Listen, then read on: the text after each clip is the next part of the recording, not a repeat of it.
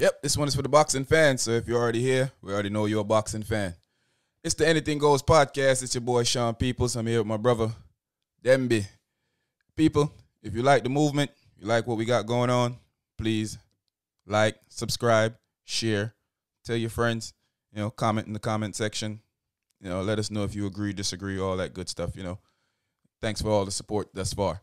Demby, what's going on, my brother? Yeah, brother. I'm here now. I go on easy. You know a thing already. You see, brother. Yeah, everything is all good, man.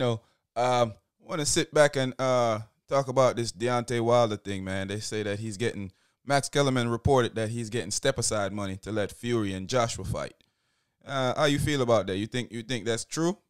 But before I let you answer that, I have to tell you that Shelley Finkel and Bob Arum say that's not true. But, Max Kellerman knows the ins and outs of boxing, so, he might have a source somewhere that's letting him know what's going on. So, what you think?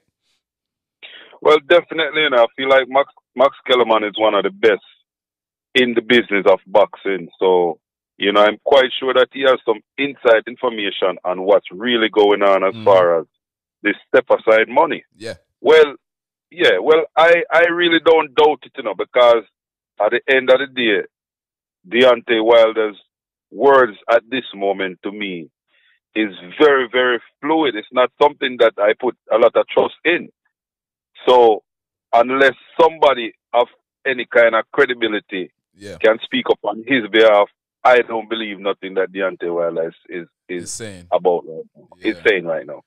So with him taking step-aside money, brother, I really believe that it's true Max Kellerman is telling, because, he postponed a couple fights to fight Tyson Fury already, and it seemed like, he'd rather go this route where he collects some change and let the heavyweight championship pass him by.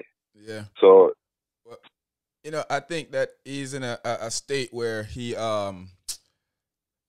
realized that I think it's just a money grab for him. I think he knows that at this point it looked like the level of competition against Fury may be out of his league. I know that he got the equalizer. He got that one hit quitter. But I think he realized that with Fury, it's kind of out of his league, and he's gonna come up short. So I think it's just a money grab for him. I think he really wants the Fury fight because he wants the money. And I think that him taking, because of all the court procedures and all the stuff that's going on, I think that him taking the step-aside money, if that's what's really going on, it's probably a good move for him, because he gets to now go fight somebody else, make some money, and then on the back burner, see if you can come back and get back a shot at either Fury or Joshua. That makes plenty of sense to me. I don't know if it makes a lot of sense to him, but it makes plenty of sense to me. It does. And Key, just by you saying that, brought this to my attention. I think that he don't want no more smoke with Fury, and he's hoping that taking the step aside money, Joshua could pull something out, and then see if try he to can fight Joshua. see if he can knock Joshua off the mountain and stuff. But I think he's underestimating Joshua at the same time, because Joshua is a better boxer than people think that he is. That the casual boxing fan don't realize that Joshua is a better boxer than he really perceived to be. I guess because Ruiz beat him, and people, because people don't know Ruiz, so they don't realize that Ruiz can box. He ain't really, just because he's fat and out of shape didn't mean that the dude. The dude is a great boxer. So, you put great boxers in the ring, and it's a heavyweight thing. Anything can happen. One hit can change a whole fight. Exactly. Yeah, they really underestimate Ruiz, and Anthony Joshua is, he's really been undervalued because of that loss. Yeah. And I definitely feel like, the step aside money alleged, by Max Kellerman could be true in a sense where, I think he really want to take a shot at Joshua, hoping that Joshua beats Fury. And then, So you're trying to get to the weakest link. Trying to get to the weakest link, but, it might not be as weak as he think, It might have, exactly.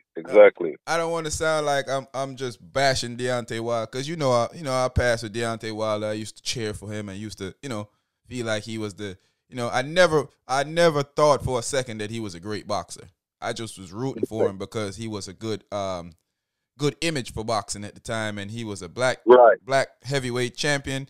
Didn't have a lot of a tutelage to his game, but he was doing his thing. So I was rooting for him. But when he came up with all these crazy stuff, he was telling all these lies on Joshua and telling, it just made me see him in a different light. And I don't really think I can put my full support behind somebody that's doing stuff like that, because you're tearing down another black man just to make yourself look good in the media when you could have not said all of the stuff that you could have said. You could have not said anything. Look at Earl Spence and Terrence Crawford. Yeah, they go back and forth, they bicker back and forth, but you never see them tearing each other down. In fact, you always hear them saying, I don't have a problem with him. I just feel like I'm the man. So I expect I expect that from them. Don't tear the next brother down, brother. Come on, man. Yeah, I think Wilder's really wallowing in his shame, I think he's so ashamed that he just can't get past it. And you're right. All this time when he was, because I believed him, just like you did. Yeah. We believed that everything he was saying about Joshua and ducking him and all that stuff. We believed that, and now come to find out that it was a lie. That wasn't the key. Yeah. He was alive. So there's no more benefit of the doubt for Wilder. For me. You say that's out the window now. That's out the window, brother. That's out the window. Yeah, I kind of feel the same way you feel. I just hope, I think that he, remember when the last fight was going on, he started feeling himself so bad, he started calling himself the baddest man on the planet. Like, remember when we used to call Tyson that? So he started talking. Remember, he was like, "Oh, I'm gonna knock you out." He was in fairy face, telling him, "You don't believe nothing you say you're gonna do. I'm this and I'm that." Right. And you thinking like, boy, when he catch Fury with that one hitter, boy, Fury going to sleep. Well, that was not the answer, boy, because that did not happen. That did not happen, brother. Fury stopped him out of that dream, man, and woke up to reality. Turning him to the saddest man on the planet. The saddest man on the planet. And I don't think he's gonna be the same, brother. I don't think Wilder will ever be the same in the ring.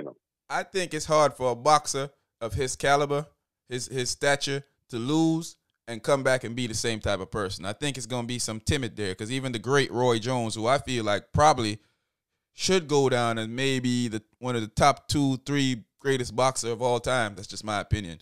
But, when he lost, it changed everything for him. It wasn't like he couldn't box anymore. I just feel like he was timid to getting hit and hurt again, so he didn't do what he usually used to do. Yeah, you're right. You're right. Before I entered Itava, I used to put him top 3, and I used to argue with people about that. Me too.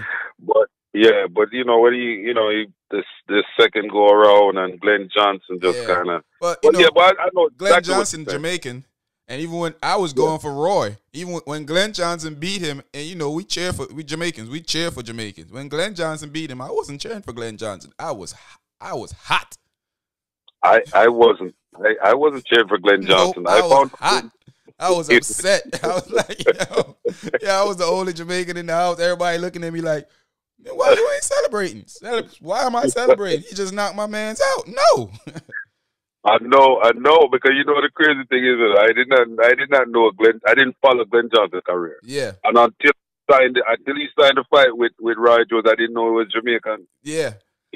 I heard a little one and two things about him. I wasn't like, big on him, but I heard a little one and two things about him. But, back to the whole Deontay Wilder thing. I think Wilder should probably take the money, take a couple of fights before he step in the ring with either Fury or Joshua, because probably the same thing will happen again. Right. Yeah. I agree. But definitely, I just want people to know this is the Anything Goes podcast.